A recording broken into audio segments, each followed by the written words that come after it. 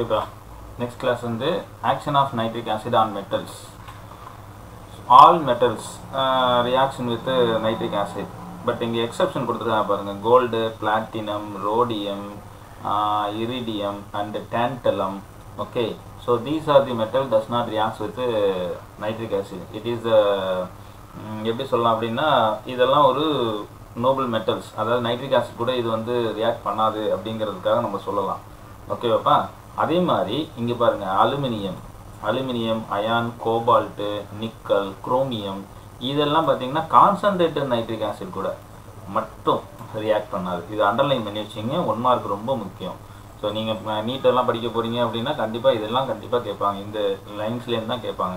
அது மட்டும் இல்லை, ஒரு கொஸ்டின் கூட வரும், Y aluminium ion does not react with concentrated nitric acid அப்படின்னு கேட்டாங்கன்னா because due to the formation of layer of their oxides. இதுதான் அதனுடைய key point. Okay, on the metal surface. இந்த கீ பாயிண்ட் நீ எழுதுனா தான் உனக்கு ஆக்சுவலி மார்க். ஸோ இப்படி தான் கொஸ்டின்ஸ் இருக்கும். ஓகேவாப்பா? So which prevents the nitric acid from reacting with the pure metal. Okay, so இதுக்குள்ள ஒரு சின்ன question. Okay, Y aluminium ion cobalt nickel and chromium does not react with concentrated nitric acid அப்படின்னு சொல்லிட்டு கேட்பாங்க. Okay, next கீழே பாருங்க, the week எலக்ட்ரோபாசிட்டிவ் metal like tin, arsenic, antimony, tungsten and molybdenum. Okay, இது கூட அதாவது இதெல்லாம் வீக் எலக்ட்ரோபாசிட்டிவ் மெட்டல். இதெல்லாம் நைட்ரிக் ஆசிட் கூட வந்ததுன்னா மெட்டல் ஆக்சைட்ஸ் வரும். Okay, in which the metal is in the higher oxidation state. இப்போ மெட்டல் பார்த்தீங்கன்னா லோயர் ஆக்சிடேஷன் 0வாக இருந்துச்சுன்னா வேறு ஏதாவது +2 +3 +7 அது மாதிரி இருந்ததுன்னா அதில் எது ஹையர் ஆக்சிஜன் ஸ்டேட்டோ அந்த ஹையர் ஆக்சிஜன் ஸ்டேட் வந்துடும். And the acid it is reduce to the lower oxygen state. Acid வந்து லோயர் ஆக்சிஜன் ஸ்டேட்டாக இருக்கும் வந்துடும். தட் மீன்ஸ் +5ஆக இருந்ததுன்னா +2 +1 அந்த மாதிரி உடைய வந்துடும். ஸோ உள்ளத்துலேயே லோயர் ஆக்சிஜன் ஸ்டேட் எது வருதோ அது வரும். So the most common products evolved when nitric acid reacts with metal gases R gases. என்னென்ன கேஸஸ்லாம் வெளியில் வரலாம் அப்படின்னா NO2. ஜென்ரலாக கான்சன்ட்ரேட் நைட்ரிக் ஆசிட் வந்தாலே NO2 தான். இந்த NO அப்படிங்கிறது வந்து ஒரு டைல்யூட் நைட்ரிக் ஆசிட் வந்தால் NO கேஸ் வரலாம். NO2 கேஸுங்கிறது reddish brown case. Okay, nitric oxide கேஸும் வரலாம், இது டைல்யூட் கூட. ஸோ ஜென்ரலாக வாட்டரும் வெளில வரும் அக்கேஷ்னலி. சில சமயம் என்ன வரலாம் அப்படின்னா நைட்ரஜன் கேஸ் வரலாம், ஹைட்ராக்சிலமின். இது எப்படி படிக்கணும் அப்படின்னா ஹைட்ராக்சிலமின் அப்படின்னு படிக்கணும். Next ammonia.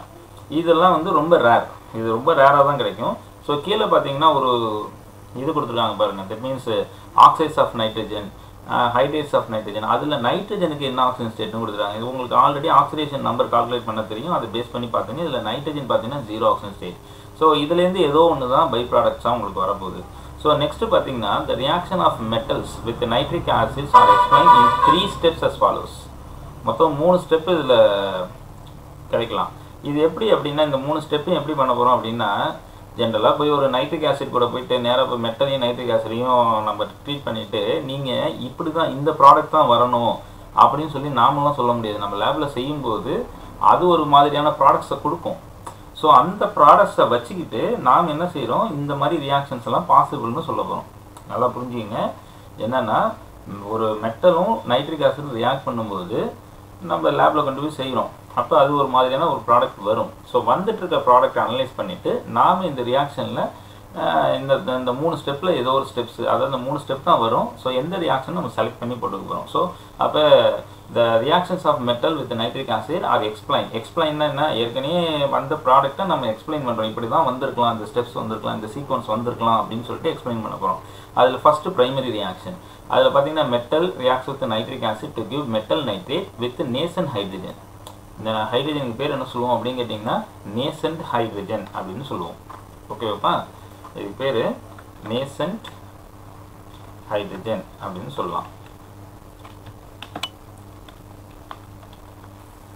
ஓகேவாப்பா? ரொம்ப முக்கியம். நெக்ஸ்ட்டு பார்த்தீங்கன்னா இந்த ஹைட்ரஜனை நேசன்ட் ஹைட்ரஜன் அப்படின்னு சொல்லிடுவோம். ஸோ இங்கே மொத்தம் எத்தனை ஹைட்ரஜன்ஸ் வருது அப்படிங்கிறத வச்சு தான் செகண்டரி ரியாக்ஷன். இங்கே செகண்டரி ரியாக்ஷன் என்ன அப்படின்னா இங்கே வருது இல்லை இந்த ஹைட்ரஜன். ஸோ இதெல்லாம் பார்த்தீங்கன்னா நைட்ரிக் ஆசிடோடைய ரிடக்ஷன் ப்ராடக்ட்ஸ். அதாவது நைட்ரிக் ஆசிட் ஹைட்ரஜன் கூட சேர்ந்ததுன்னா ரெடியூஸ் ஆகும். ஸோ என்னென்னலாம் இங்கே 2 ஹைட்ரஜன் இருந்தால் 2 ஹைட்ரஜன் வந்தால் நைட்ரிக் ஆசிட் என்ன செய்யணும்னா நைட்ரஸ் ஆசிட் அண்ட் வாட்டராக பிரியும். ஸோ இப்போ நீங்கள் பேலன்ஸ் பண்ணிக்கிங்க. ஓகே, அதே 6 ஹைட்ரஜனாக இருந்தால் ஹைட்ராக்சிலமின் அண்ட் வாட்டராக பிரியும். அண்ட் 8 ஹைட்ரஜனாக இருந்தால் இந்த நைட்ரிக் ஆசிட் கூட தான் திருப்பி ரியாக்ட் ஆக போகுது. ஸோ இங்கே கிடச்சிட்டு இருக்க ஹைட்ரஜன் மறுபடியும் அகைன் நைட்ரிக் ஆசிட் கூட ரியாக்ட் ஆக போகுது செகண்டரி ரியாக்ஷனில். அதே 8 ஹைட்ரஜனாக இருந்தால் அமோனியா ப்ளஸ் வாட்டர், இது எல்லாத்தையும் நீங்கள் பேலன்ஸ் பண்ணுங்கள். அதுமாதிரி நைட்ரிக் ஆசிட் 8 ஹைட்ரஜனாக இருந்தால் ரெண்டாவது ப்ராடக்ட் பாருங்கள், இதுக்கு பேர் ஹைப்போ நைட்ரஸ் ஆசிட். பொதுவாக ஹைப்போன்னு சொன்னாலே நைட்ரஜனுக்கு ஆக்சிடேஷன் நம்பர் +1 வந்தாலே அது ஹைப்போ. ஓகே, ஹைப்போன்னு வந்தால் +1 ஆக்சிஜன் ஸ்டேட் அப்படின்னு வந்துச்சுனாலே அது என்ன மேக்ஸிமம் என்ன சொல்லுவோம்னா ஹைப்போன்னு சொல்லிடுவோம். So hypo nitrous acid. அப்போ இங்கே பார்த்தீங்கன்னா மொத்தம் 4 பாசிபிள் ப்ராடக்ட்ஸ் நம்ம கொடுத்துருக்கோம், ரிடக்ஷன் ப்ராடக்ட்ஸ். என்னென்ன?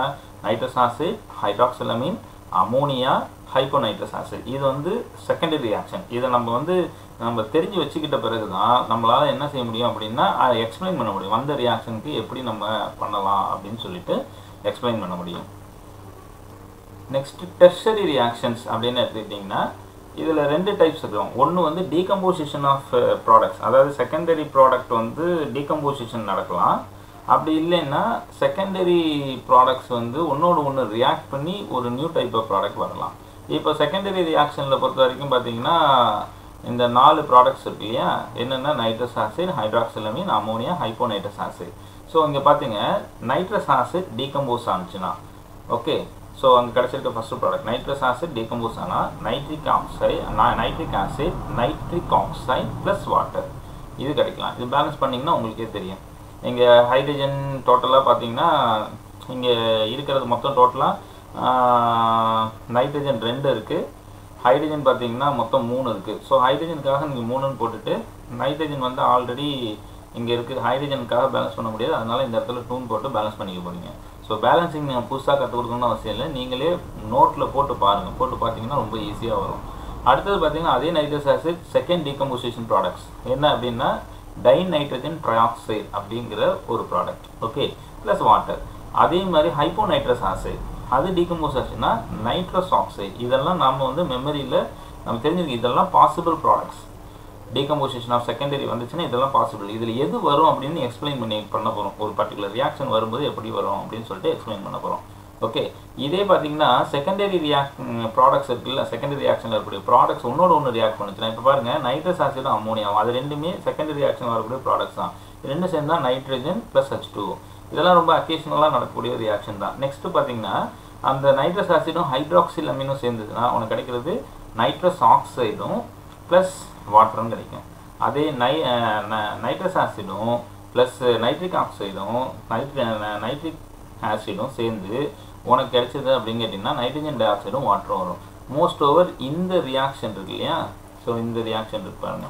ஸோ இந்த ரியாக்ஷன் வந்து மோஸ்ட் ஓவர் நம்ம திருப்பி போடுற மாதிரி வரும். அதே மாதிரி இங்கே பார்த்தீங்கன்னா இந்த ஃபஸ்ட் ரியாக்ஷன் இந்த செகண்ட் ரியாக்ஷன் இது ரெண்டுத்தையும் நம்ம திருப்பி யூஸ் பண்ணுற மாதிரி வரும். ஓகேப்பா. ஸோ இப்போது மொத்தம் இந்த 3 ரியாக்ஷன் அதாவது 3 ஸ்டெப் கொடுத்துருப்போம். அதாவது ப்ரைமரி, செகண்டரி, டெர்ஷரி. இது 3த்தையும் நோட்டில் எடுத்து எழுதிக்கிட்டு இது முதல்ல பேலன்ஸ் ஆகி வருதா அப்படிங்கிறத முதல்ல பாருங்கள். ஓகே, அதுக்கப்புறம் அதுக்கு எக்ஸாம்பிள்ஸ் எப்படி வந்தது அப்படிங்கிறத நம்ம பார்க்க போகிறோம். ஓகேப்பா.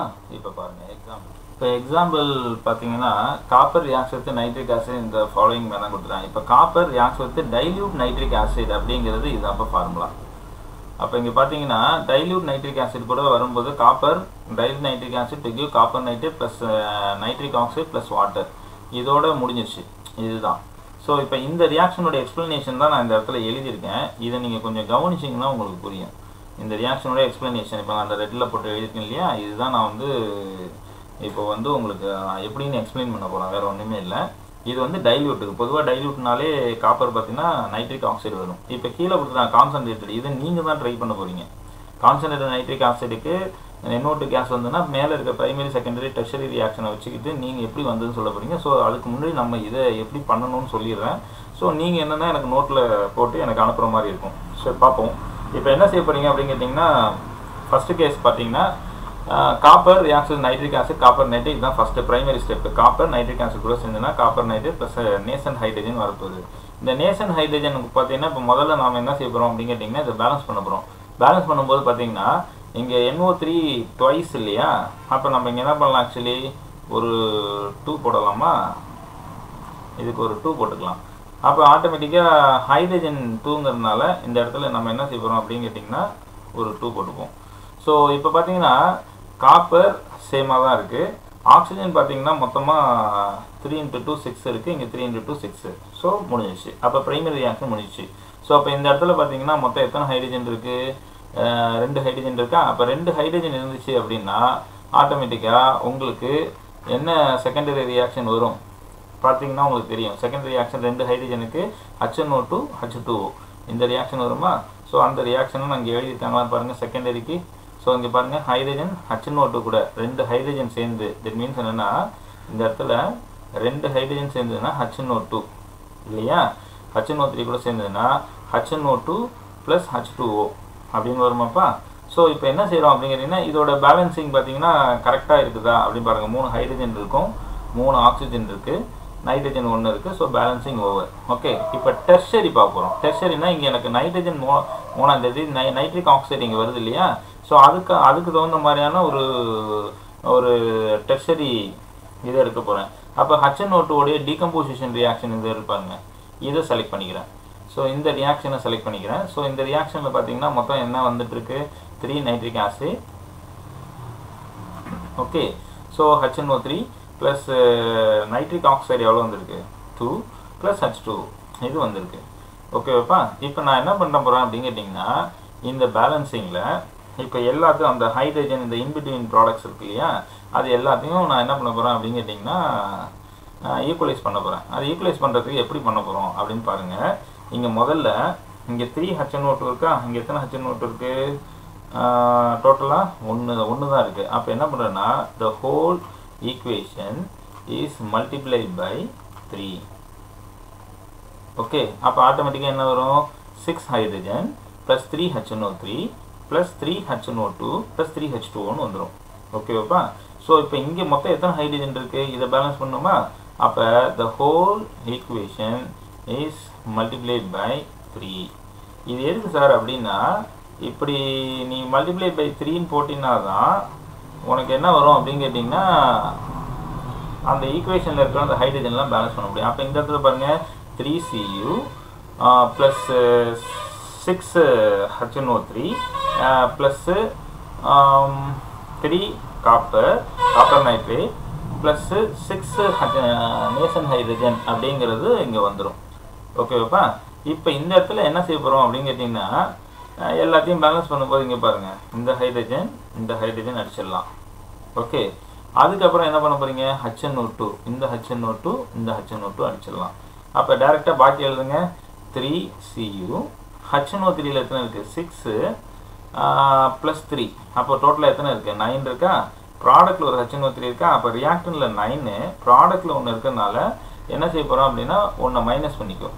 அப்போ என்ன வந்துடும்? ஆக்சுவலி 6 + 3 9 - 1 = 8. அப்போ 8 HNO3 plus 3CuNO3 twice, that is copper nitrate plus 2 nitric oxide plus water molecule வருதாப்பா. இங்கே டோட்டலாக எத்தனை வாட்டர் மாலிகுலுங்க? இங்கே ஒரு 3, இங்கே 1, டோட்டலாக எத்தனை வருது? 4 வாட்டர் மாலிகுல். ஸோ ஃபினிஷ், முடிஞ்சிச்சு. அப்போ எனக்கு வந்து ஒரு ஓவரால் ரியாக்ஷனுடைய பேலன்சிங் ரியாக்ஷன் கிடச்சிருச்சாப்பா.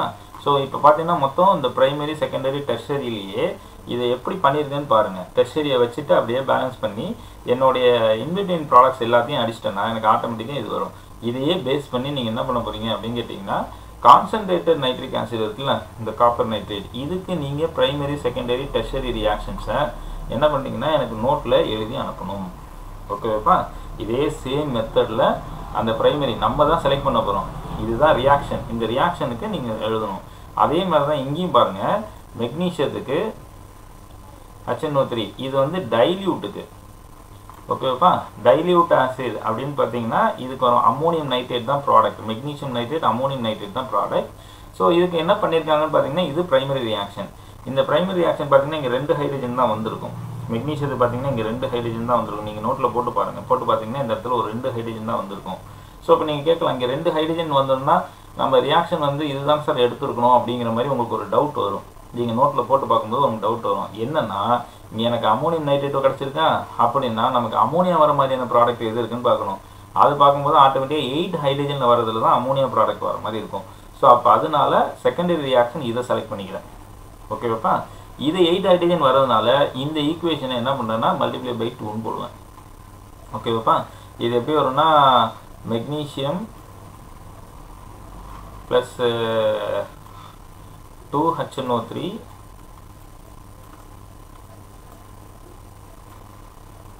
ஓகேவாப்பா. இது வந்து MgNO3 twice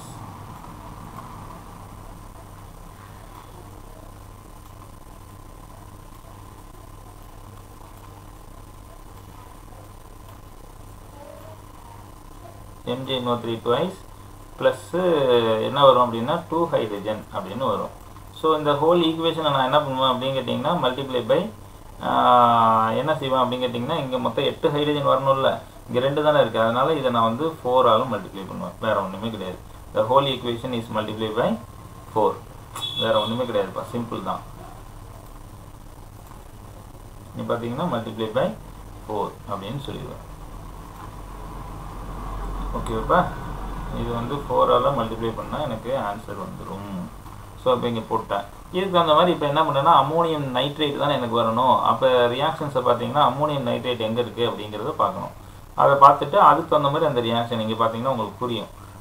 HNO3 அம்மோனியாவும் சேர்ந்துன்னா ammonium nitrate வருதா? ஸோ இங்கே மேலே இருக்கிற ரியாக்ஷனில் இல்லை, நீங்கள் எழுதி வச்சிங்க. HNO3யும் அம்மோனியாவும் சேர்ந்ததுன்னா அம்மோனியம் நைட்ரேட் அப்படிங்கிற ஒரு ப்ராடக்ட்ஸ். ஓகேவாப்பா, இந்த ப்ராடக்டை நீங்கள் மேலே டெர்ஷரியில் எழுதி வச்சுக்கோ. எழுதி வச்சுக்கிட்டு ஆன்சர் பண்ணுங்கள். ஸோ அப்போ நீங்கள் வந்து என்ன பண்ணலாம்னா இந்த 8 ஹைட்ரஜனை நம்ம என்ன பண்ணலாம், கேன்சல் பண்ணலாம்.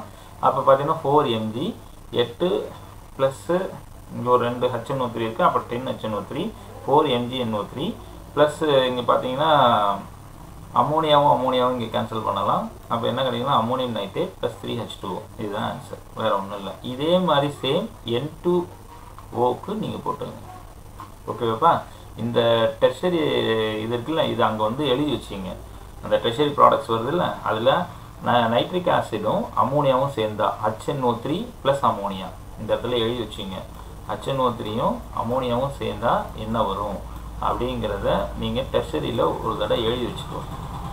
ஏன்னா மேலே நைட்ரஸ் ஆசிட் அம்மோனியா தான் இருக்குது. ஓகே, ஸோ இதை ரெண்டுத்தையும் எழுதி வச்சுக்கிட்டிங்கன்னா ஈஸியாக உனக்கு புரியும். ஸோ இப்போ ஆட்டோமேட்டிக்காக இது முடிஞ்சிடும். ஸோ இப்போ நீங்கள் எனக்கு செய்ய வேண்டியது கான்சன்ட்ரேட்டட் நைட்ரிக் ஆசிடுக்கு ஒன்று, அதே மாதிரி இந்த வெரி டைல்யூட், இது வந்து டைல்யூட்டுக்கு, இது வெரி டைல்யூட்டாக இருந்தால் இந்த ஏரியா மட்டும்தான் சேஞ்ச் ஆக போகுது. இங்கே டைல்யூட்டுக்கு இது வெரி டைல்யூட்டுக்கு. ஓகேப்பா, அடுத்தது பார்த்தீங்கன்னா uses of nitric acid is used as a oxidising agent and இந்த ப்ரிப்பரேஷன் ஆஃப் அக்வாரிஜியா பற்றி நம்ம பின்னாடி பார்ப்போம்.